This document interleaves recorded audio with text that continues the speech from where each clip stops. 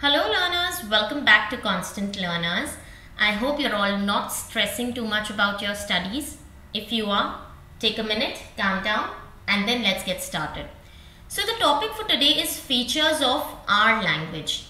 Now R language is of course a very important language, and knowing its features is also important because it is very widely used in data analysis. But also this is a very frequently asked questions in university exam point of view. The question paper that I saw was RTM Nagpur University question paper. But if this question has come in your university exams also, please comment down the name of your university and the years when this question has been asked. It will help other students immensely. Alright. Now another point that I need to point out is that even though this is a very technical kind of question, but you do not need to memorize anything. Just remembering a few things will help you to write rest of the answer easily, because this question has been asked for 6 or 7 marks, and memorizing a 6 or 7 mark answer is a tough task, right? So you don't need to memorize, just remember a few points and then easily you will be able to write the answer. I hope my video will help you in that. Now let's get started.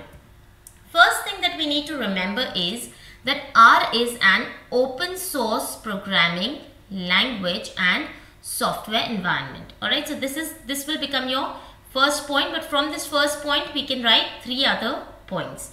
What is an open source language?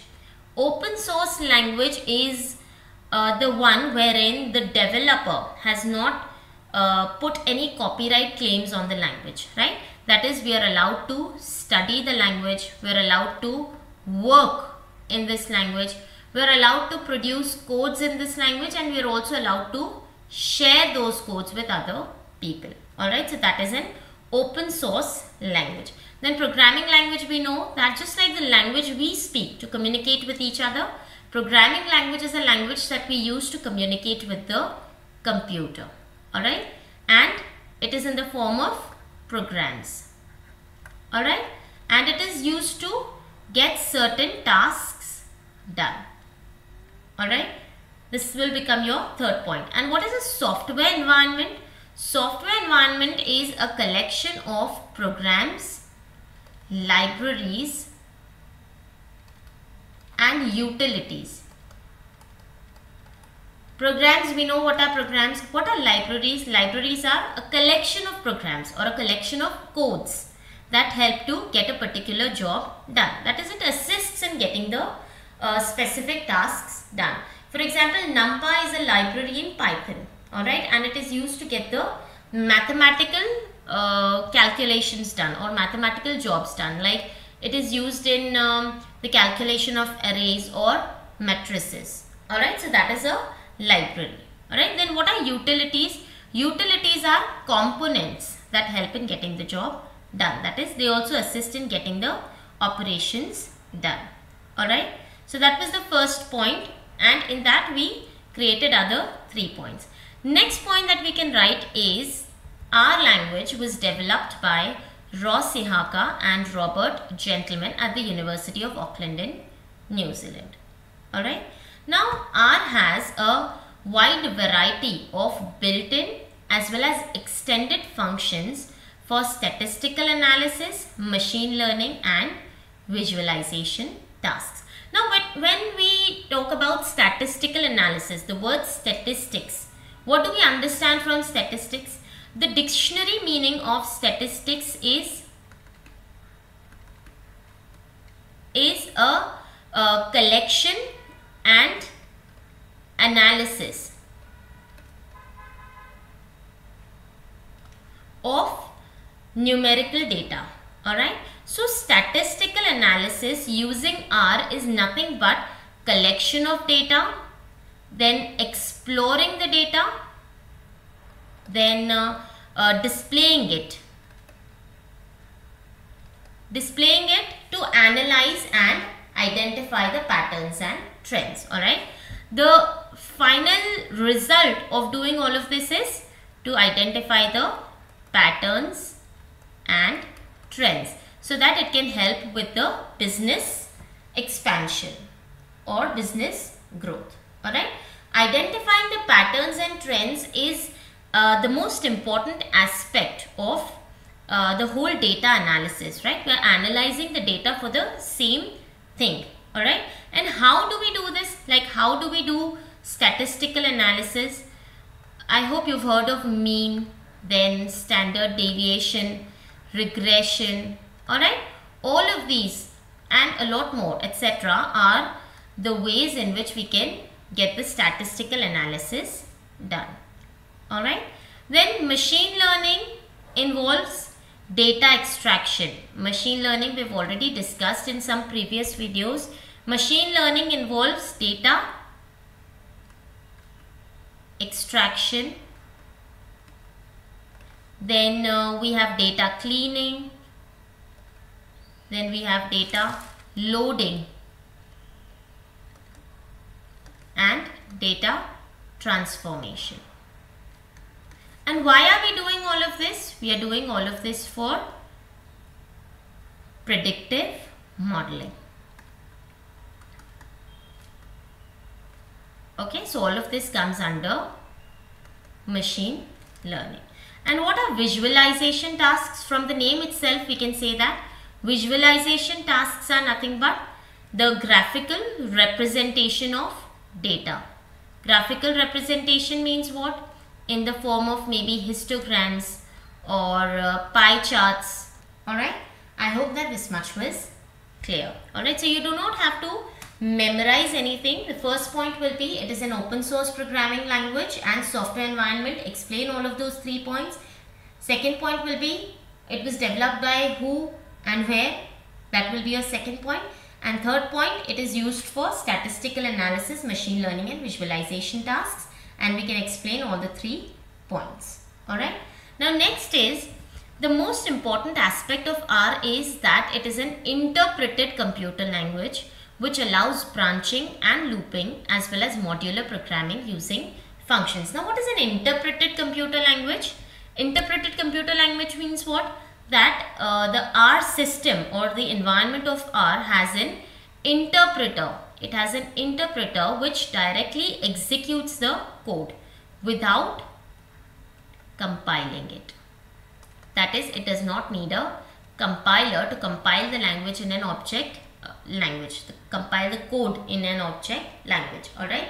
So that is why we say that R is an interpreted computer language which allows branching. Branching means what? Branching operations. For example, an if statement. Alright. In if statement we are branching. If the condition is true, then perform certain task. Correct? And if the situation is false, perform some other task. This is nothing but branching. Alright. And looping is to repeat a certain action again and again. Like for example, by using while loop. While x is greater than or equal to 4. Or sorry, x is less than or equal to 4. Then perform certain task or exit from the loop. So this is nothing but a looping operation. Alright. So R supports both branching and looping operations. Then modular programming using functions means what? What is a modular programming? Modular programming is a concept of dividing one program into multiple modules. Okay. We divide the program into multiple modules depending upon its functionality. Okay. Depending upon the functionality, we divide the program into multiple modules. That is nothing but modular programming. I hope that this was clear. Another aspect of R is that it can be integrated with procedures written in other languages like C, C++, .NET, Python, etc. Alright. And of course, we've seen this. It is an open source language, that is, it is freely available. Alright. Language is freely available, and also it can be compiled for other versions, also other operating systems like Linux, Windows, Mac, etc. Alright. I hope that this much was clear. Now if you remember these points, we can easily write the features of R. In short, we will see what are the features of R. The first point can be R is a very well developed language. Alright. It is a well-developed language. It is very simple. The second point could be it is simple yet very effective programming language. Alright. Then we know that it is used for statistical analysis and data visualization. So the third point could be data visualization. That is an important aspect, right? When we can visualize the data, we can understand it more clearly. Something that you see is far better than something that you read or you listen about, right? So that is data visualization is important aspect of our language. Alright. Then presence of vast library of R packages that allow it to be extended with other packages or connected with other packages from MySQL or MongoDB